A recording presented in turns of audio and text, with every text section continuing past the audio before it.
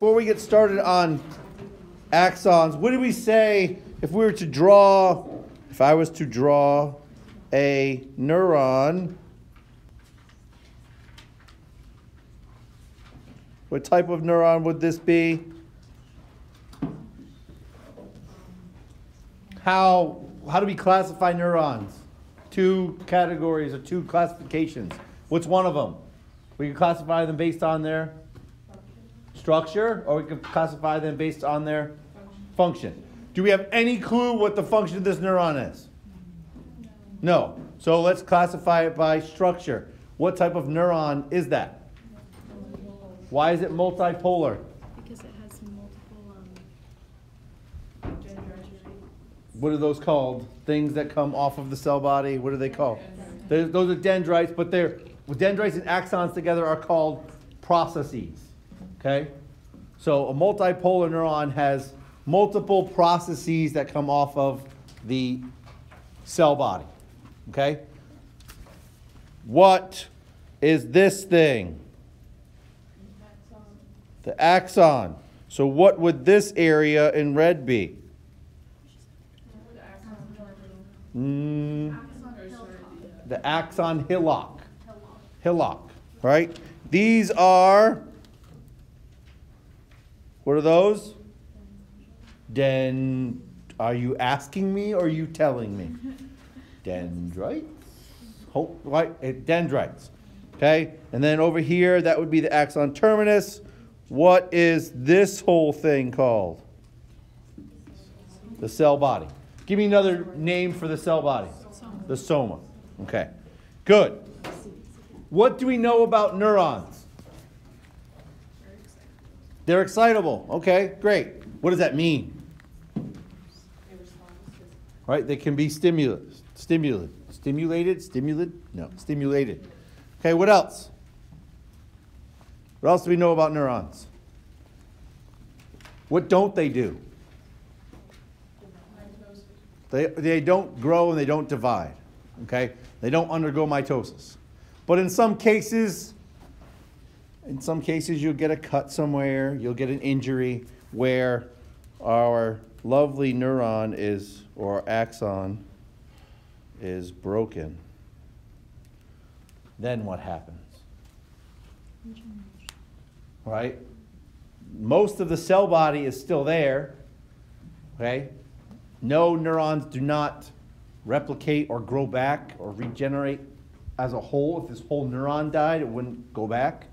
But the whole neuron's not dead. Okay? The axon's been broken. So the portion of that axon can actually be regenerated. So the axon can be regenerated. Let's talk about axon regeneration. Okay? So after traumatic injuries, right? Cuts, broken bones, you name it, right? Peripheral axons can regenerate.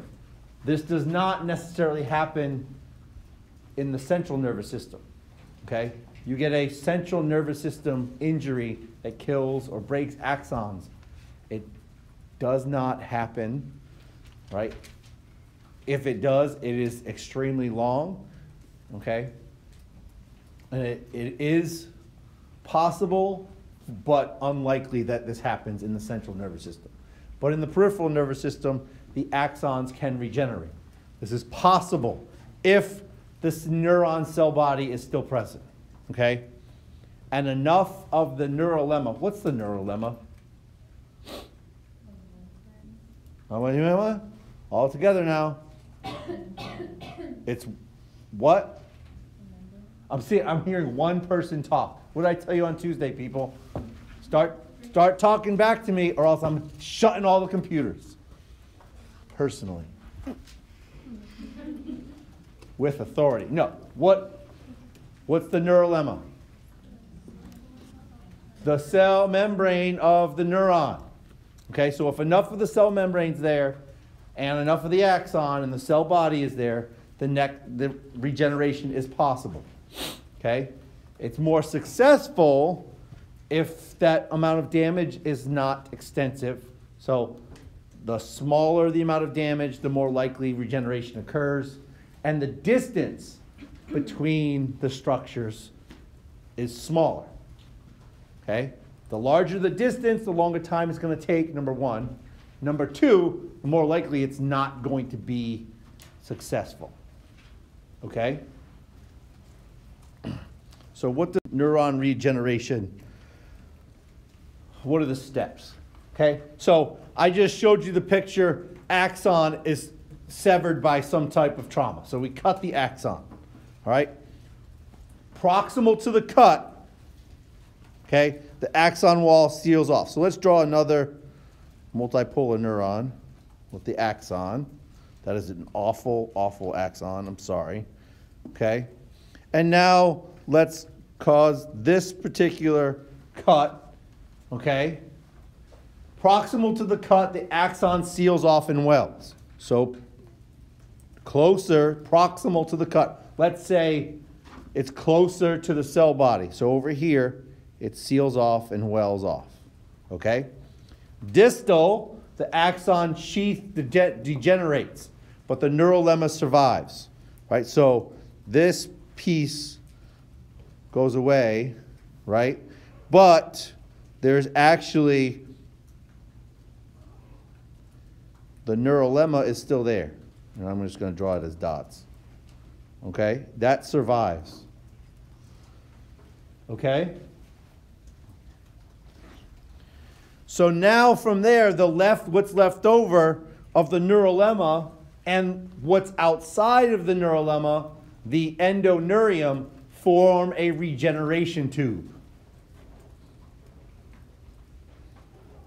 So it forms this kind of tube, this cylinder, that is going to guide where that axon's going to go. Okay? Neural lemocytes. What are neural lemocytes? What's another word for neural lemocytes? No, cytes mean cells. What are neural lemocytes? Cells that maintain neurons. Yes, they are a glial cell. Cells that neural lemocytes. What did we say? Go back and look at your neuroglial cells. There's one particular, and we're in the peripheral nervous system, there's one particular cell that are also known as neural lemocytes. First one with the answer gets a piece of candy on. Oh, there we go. Now we got some competition going on. Mel's like, I'll answer now. Schwann. Candy on Tuesday. All right, Schwann cells. What do we know Schwann cells do? They actually form, right, the myelin sheath. Okay? So now these neurolemocytes are going to, they're on the outside of that, they're on the outside of this axon, and I'll draw them like that so you can actually see them a little bit better, right? There's your neural lemocytes in yellow. Okay? So those neural lemocytes, they secrete nerve growth factors. So they secrete the factors, and they'll actually, the axon will start to grow towards, along where those growth factors are produced. Okay? Mm-hmm. Is the yellow the growth factor and the light blue the... So the light blue, okay, right here, is the tube, the regeneration tube. The yellow line and the yellow shading, those are your neural lemocytes. I did not put in the growth factor. Okay? But now the axon will kind of follow the path that's been laid before it, and eventually will reinnervate the same effector that it was attached to before, whether it's muscle, a gland, you name it. Okay?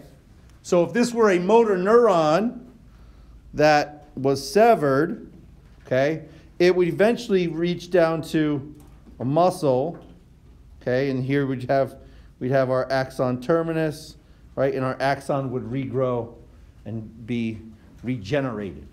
And then now that muscle cell would have the same innervation. that can be a long, involved process. Here's your steps again, right? Trauma severs the neuron. Okay, your endoneurium is present within you have the neural lemma that's inside of that, right? In this case, the Schwann cell was killed off, right? This is going to a motor neuron going to a skeletal muscle. The proximal portion seals off. Everything else behind that dies off, right? There's still part of the neural lemma is present, okay? The endoneurium form your regeneration tube is basically giving you like a little tunnel that the axon is going to follow, and where those nerve growth factors can be, and the axon will regrow in that same in its same path, eventually innervating the same effector muscle that it was. So the neuron didn't grow back, didn't replicate, you didn't grow a new neuron, but the portion of the neuron that was damaged did grow back, right? So the axon regenerated. If we were to damage the cell body, that would kill off the neuron and we wouldn't grow that back, okay? But if we damage this neuron, it's possible, okay, that the presynaptic neuron that would actually terminate on this particular motor neuron might grow in its space, eventually getting down to the muscle cell, okay? In the central nervous system, the regeneration of axons is extremely limited.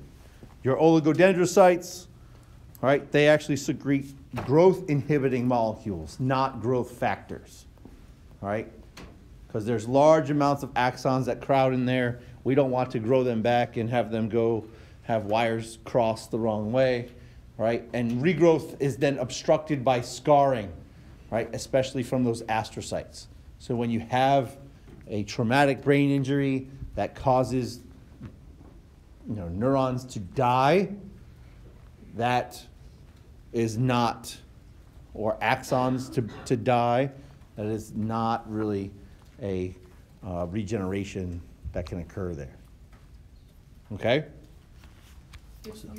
So like when somebody has a stroke, they have it in a certain part of their brain. Mm-hmm. And so sometimes you can have lasting effects like Mm-hmm. with your speech, Yes. say. So that's because of those neurons dying. So, yes and no, okay? Because you have limited capacity to make new neurons, but you can make new connections. Right. So if someone has a stroke, they lose capacity, they lose maybe facial features, okay? Those neurons, if they die in the brain, they're not coming back.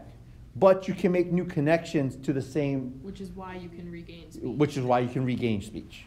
So you're not necessarily, those neurons aren't coming back, you're not going from the same area or the same exact neurons that were, but there's plenty of other neurons, there are other neurons that are kind of latent that also innervate that muscle, and so those muscles can compensate for the ones that are no longer innervated. Okay?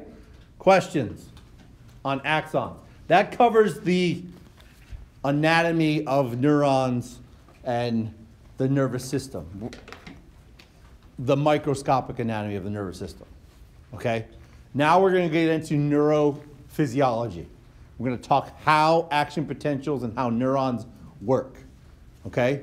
And to talk about that and to understand that, you need to understand some of the players that help achieve the resting membrane potential of neurons.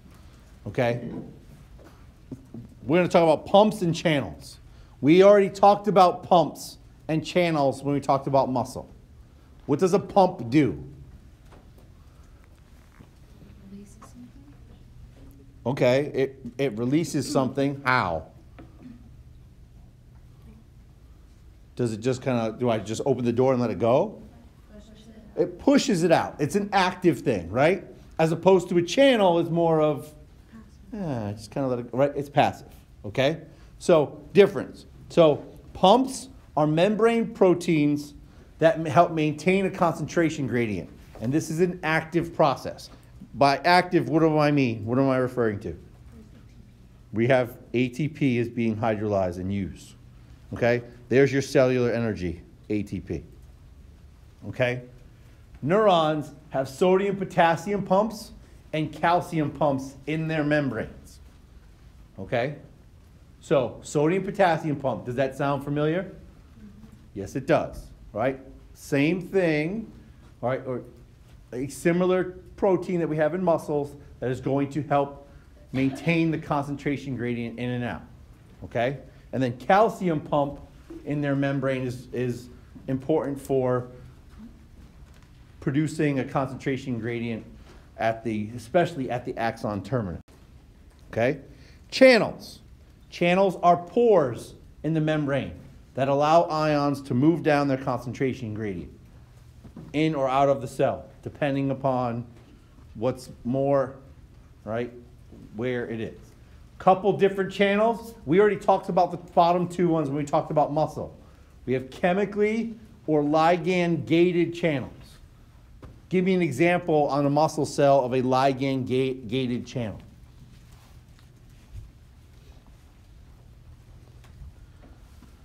Winner gets candy on Tuesday. I'm not afraid of bribery. I'm not.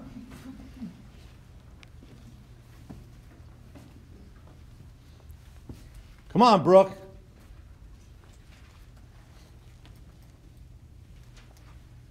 On muscles. Is that sodium potassium channel? Where?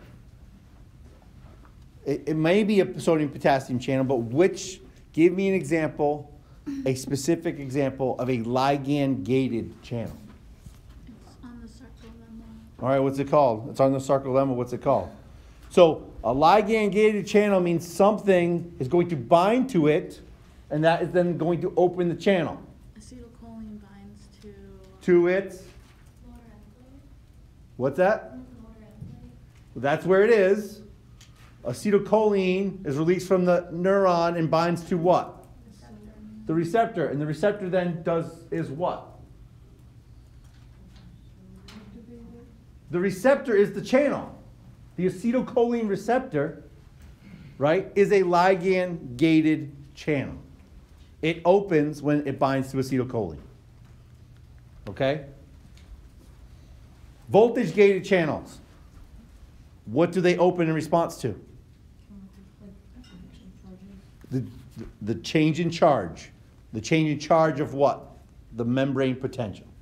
Okay, so the membrane potential is going to change, and then they get flipped open. Okay? These other channels, the other ones we have up there, the leak passive channels, they're always open for continuous diffusion. Okay? So we have a sodium-potassium pump that's going to move sodium out and potassium in order to produce a concentration gradient, but it never reaches like too high. It never gets too high. Like if we never had a neuron being stimulated and that sodium-potassium pump kept going, eventually all of the sodium that was in the cell is going to be out of the cell, and the potassium that was out of the cell is going to be filled right inside the cell. We'll end up having too much. So there's always this leak channel, right? There's a potassium channel that leaks potassium out, so the sodium-potassium pump keeps going, right? And there's a sodium channel that leaks sodium in, so it always keeps going. Think about your toilet. You flush the toilet, what happens? It fills up and it eventually stops, right? What happens if that float bubble in the back of the toilet doesn't go all the way up? What happens to the toilet? It just keeps running, right? It never actually fills up. That's what the purpose of the leak channel is. It never actually fills up all the way, so the sodium-potassium pump is always kind of going, okay? And helps maintain that concentration gradient. Okay? So here's your types of pumps and channels, right? We have at resting, this is a voltage-gated sodium channels. There's actually 2 gates to a sodium channel, okay? So it actually has like 3 different positions.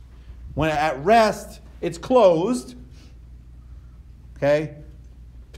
At this case, Sodium is higher outside of the cell than inside the cell. Then it opens, right? It gets activated, action potential comes down, it opens, sodium flows in, all right? So we go from closed, resting, to active, open, right? Goes through. Now we shut it off as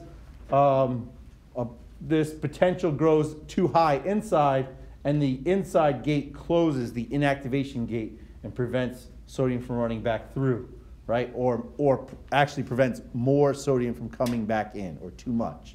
So then it closes off, and then it resets back to the resting channel. Okay, so it actually has a double gate. Okay. They are all voltage related. Okay? But the gate of the sodium is voltage. So there's your three states of the sodium channels: resting, activation, and inactivation state. Resting is closed, right? Activation is open, and then the inactivation state, okay? One gate's open, but the second gate is closed and prevents sodium from continually coming in. This lasts a very short period of time, inactivation. It's kind of like the step right before resetting back to resting state.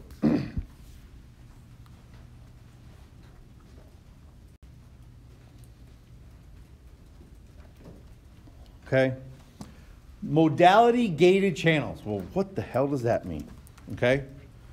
It basically means they're open in response to a stimulus other than chemical or voltage. So it's kind of like this wild card category. There's some other ways to open or close besides voltage and ligand, but these are few and far between. Okay? These are found in membranes of sensory neurons that changes in their environment. Okay? So they're like important receptors that are present in your body. Okay? That we call mechanoreceptors or chemoreceptors. Okay? Some of the skins of the neurons of the skin are mechanically gated. Okay? They're pressure receptors. So when you put too much pressure on the cell, it actually causes the gates to open. Okay? You have them in your aorta, which are important for maintaining blood pressure. Right? Those are called baroreceptors. Okay? All right, you have receptors in your aorta and your carotid artery that will open or close or change based upon the chemistry of your blood, whether oxygen's there or not. Okay? Those are but then they start an action potential and it goes from there. Okay? These are less, I don't want to say less important, but less important in terms of normal neuron physiology. Okay? These are specialized, in other words. So, where are these pumps and channels? They are throughout the membrane of a neuron. Okay? We have leak channels throughout the membrane. We have sodium-potassium pumps throughout the membrane. Right? The purpose of these two are to produce and maintain the resting membrane potential. Okay? Sodium is going to be high outside the cell, and potassium is going to be high inside the cell. So if this was our membrane, okay, we have high sodium, low potassium. Inside here we'd have high potassium, low sodium. All right, and we have our pump that's going to push sodium out, and for every sodium out, we're going to move potassium in. Okay, that's the purpose of the pump. Now, we also have, I'll draw it like this, small. That's a potassium leak channel that will let potassium out. And we have a sodium leak channel that will let sodium in. Okay?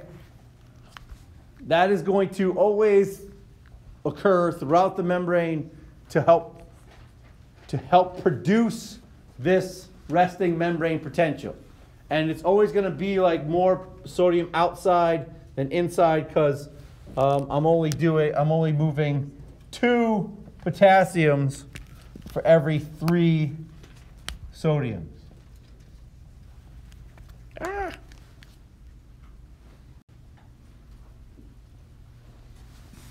Okay? So that's throughout the membrane. Now, throughout the whole neuron. But in different places of the neurons, we have different other channels. Okay? What we call functional segments have other channels or pumps. Okay? So a receptive segment, an area that's going to receive signals. What area of the neuron receives signals? The dendrites. So along the dendrites, you have chemically gated channels. Why are they chemically gated along the dendrites?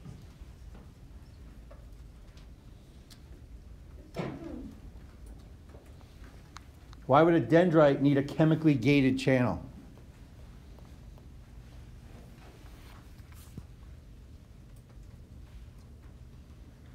Here's my neuron, right? Why would this dendrite need a chemically gated channel? Where's it going to get information from? Area around it or a neuron before it, right? So what if there's a neuron that terminates right here? Why is it important that the dendrite, the postsynaptic neuron, have a chemically gated channel? Because when chemicals release from the synaptic, like in the synaptic cleft. All right, so this is a chemical synapse, a chemical separation, right? The electrical impulse is going to come down the presynaptic neuron and terminate at the axon terminus. How does it jump from this neuron to this neuron? Well, there's a neurotransmitter that's released into the cleft and then binds to the receptor on the dendrite. So the dendrite has to have the receptor for that neurotransmitter. Though that receptor is a chemically gated channel. Okay? Understood? In the axon, is the axon receiving signals? Yes or no? Is the axon going to have? No, it's not. So it's no point in producing and having chemically gated channels in the axon. Okay? Just like there's probably less point to have a voltage gated channel in the dendrite. Okay? Example, chemically gated chlorine channels. All right? The initial segment, or the axon hillock, has voltage-gated sodium channels and voltage-gated potassium channels, as does the conductive segment. All of the axon has voltage-gated sodium and potassium channels. Yes? Okay, so we're talking about like the postsynaptic like neuron right now, right? Yes. So then how does the presynaptic neuron get the actual, how does it send that neurotransmitter down to the postsynaptic? So when we're talking about the neuron, we could plug and play postsynaptic and push it into the presynaptic. We just move it from one thing to the other. The physiology in that particular neuron is going to be the same. Okay? So if I'm talking about this neuron here, right? This axon, the direction of the signal is only going to go from the cell body down, right? So its action potential is going to originate in its cell body somewhere. It's going to move down. The signal is going to jump over through here and now end up in the postsynaptic neuron and end up down this way. Oh, okay. It's never going. So now, if I was to move the blue one for the black one, I'd still be talking about the same thing. Okay. So all of the axon has voltage-gated sodium and potassium channels, and then the transmissive segment, or the end point. Okay, the axon terminus has voltage-gated calcium channels. okay, and calcium pumps. What happened in the neuromuscular junction in the motor neuron that stimulated the release of acetylcholine? When we went through those 7 steps of what happens in the neuromuscular junction, action potential comes down to the axon terminus, then what? The voltage-gated calcium channels open. So the channels open on the terminus of the neuron, and then what did that do? Released acetylcholine into the synaptic cleft. It stimulated the release of the neurotransmitter. Okay? So in this case, calcium is important, and those channels are open in order for release of the neurotransmitters into the synaptic cleft. Okay? So think about this. If you can match the function of each part of the neuron and think about what they're doing, you can start to match the channels that are present. Okay? The axon channels are always going to work at propagating an action potential, and so the voltage gate is important for keeping that potential going in one. Okay? So here's a picture from your book showing you the distribution, receptive segment, chemically gated channels, right? And those are, they gave you one example of chlorine. That could be potassium. It could also be a cation channel. Other channels that are the initial segment, voltage gated, the conductive segment, voltage gated, and then the entire neuron has the leak and the sodium potassium pump, and the terminus has the the transmissive segment has the voltage gated potassium, voltage gated calcium channels, and the calcium pump. Okay, because calcium is going to be important in releasing the neurotransmitter into the synapse. Questions on pumps and channels and their functions? No. All right, because we're into the thick of this.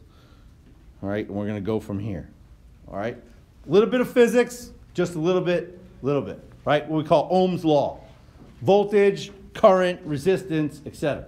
All right, because what we're talking about in terms of a nerve impulse or neuron impulse is an electrical impulse. And it's an electrical impulse is because the movement of these ions is going to carry with those ions carry charge. Positive charge, negative charge, right? And so when you have higher charges on one side or more ions on one side than the other, you end up with a potential, a difference. Okay? And once they start to move one place to another, that is electricity. That's all electricity is, a movement of electrons. Movement of ions from one place to another. Okay? So a voltage is a potential energy. When we measure the resting membrane potential, it is minus 70 millivolts voltage. That's potential energy. Okay? Current is the movement of charged particles across a barrier. Well, what are charged particles or ions? What are they moving across? The cell membrane as a barrier.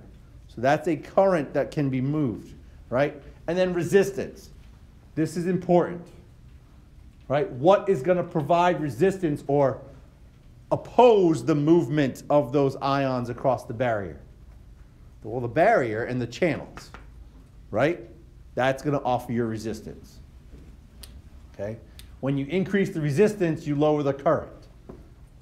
How do you increase the resistance in this case?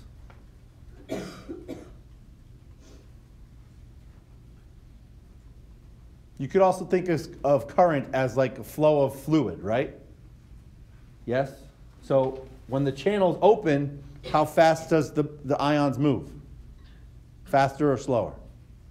Faster. Current there is then higher. I shut the channels, I offer more resistance, current goes down, right? When current goes down, voltage goes up. Okay?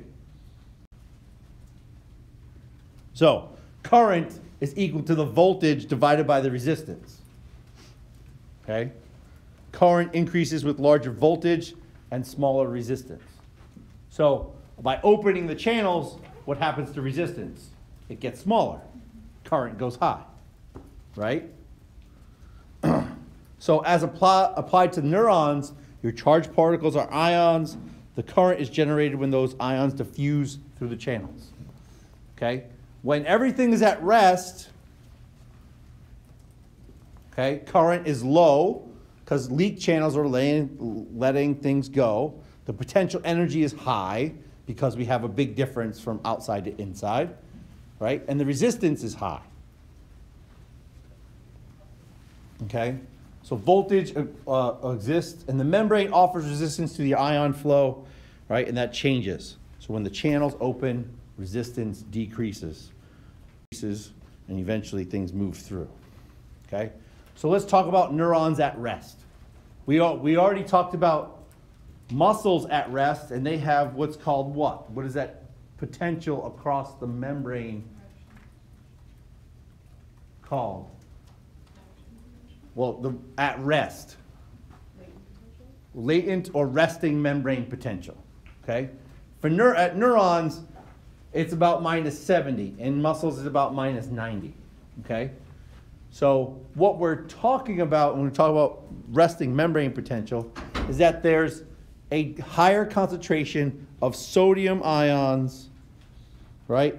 Chlorine ions and calcium ions outside the cell than inside the cell, right? IF refers to interstitial fluid. So outside versus in. And there's a higher concentration of potassium inside the cell. Okay? But we have more sodium and calcium and chlorine outside the cell than we have inside the cell, so we have a bigger difference. That's what the -70 is the difference between them. Okay? One inside, one outside, -70. That's the difference between outside and inside. So this kind of sums everything up at this point in time. What are the main players that will help produce your resting membrane potential? Sodium-potassium pump and the sodium and potassium leak channels. They're found throughout the whole thing. Okay? So at rest, here's your different segments. Receptive, initial, conductive, transmissive. You have all of those different channels, those leak channels throughout, different places for the chemically gated channels versus the voltage gated channels. Inside the cell versus outside the cell is a -70 millivolt action potential. Okay? Eventually, this neuron is going to receive a stimulus which is going to move that resting membrane potential up or down. Okay? It's either going to go up or down depending upon the stimulus. So we have a stimulus that can move it up closer to threshold. We have stimuluses that can move them down and further away from threshold. Okay?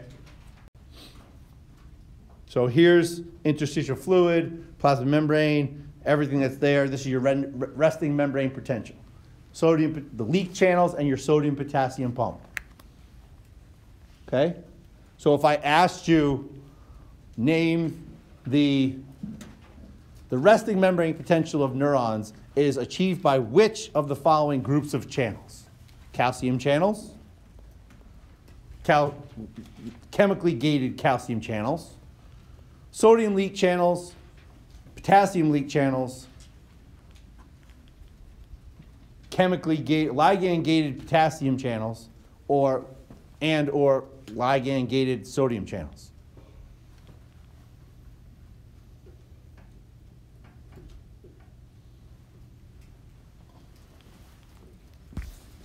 Tick tock, tick tock.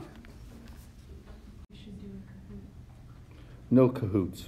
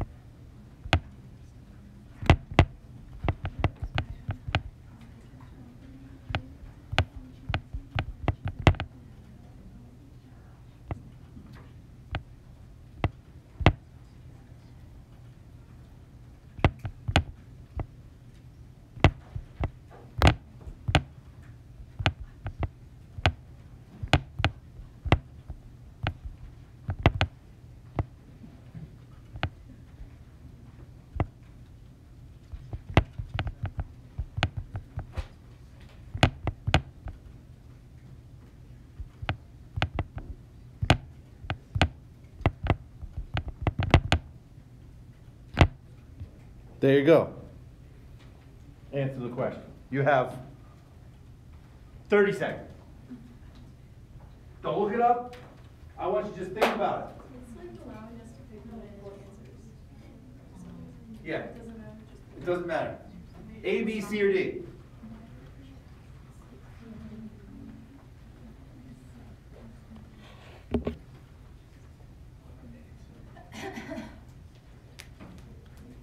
Don't look it up. Just think about it. 10 seconds. Oh, shoot. I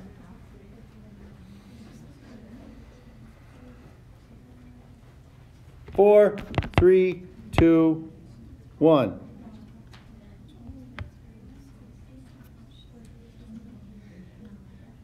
Quick question. Let's go. Where's my report? Oh, it's not going to come up. Whatever. It's fine. 75% of the class said C. The answer is C. Why is it C? Leaky channels, right? At resting membrane potential. And I'm only looking at the channels that I asked for. What other thing is also important in producing the resting membrane potential that's not listed there? Pump. What pump? The sodium. Sodium potassium pump. Okay? So, why not voltage gated channels? When do they open? When there's a change in membrane potential. They're not open because we're at rest. Okay? The ligand gated channels, they're open when there's a ligand, and that actually helps to initiate an action potential. And calcium channels, they're not related to the resting membrane potential. Okay? They're only found in the transmissive at the end. Okay? So your resting membrane potential, diffusion of potassium is the most important factor in setting this. Potassium diffuses out, right, due to its concentration gradient.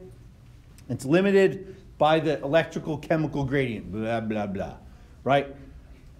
The pull of the negative RMP on the positive ion. Basically, it's saying that potassium is going to move out, okay, but because it's positive, the cell doesn't let it. Okay? If this was the only ion that was leaked out, then we'd be about minus 90. But sodium also leaks into the cell. Right? There's more. What this also is saying is that leaky potassium channels and leaky sodium channels are not necessarily equal in number. Okay? There are more leaky potassium channels than there are leaky sodium channels. If there's more of the opportunity of these guys to flow out,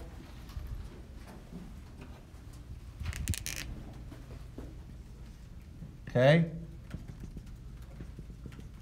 If more of those flow out,